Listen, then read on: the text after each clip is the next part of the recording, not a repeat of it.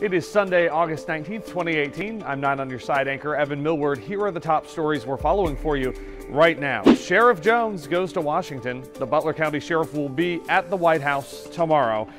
He's going to be part of a White House celebration of immigration and customs agents. He will then be part of a roundtable discussion about issues with immigration.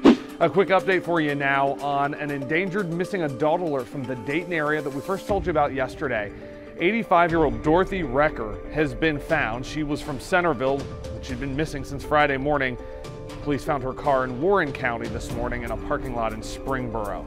King for a day at Kings Island. About 40 families from the tri-state got to spend the day with Andy and Jordan Dalton at the park.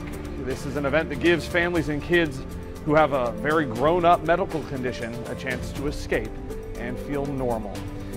Those are your stories right now that we're following for you. We're on at 6 and 11 tonight, and keep 9 on your side at your side with WCPO.com and the mobile app.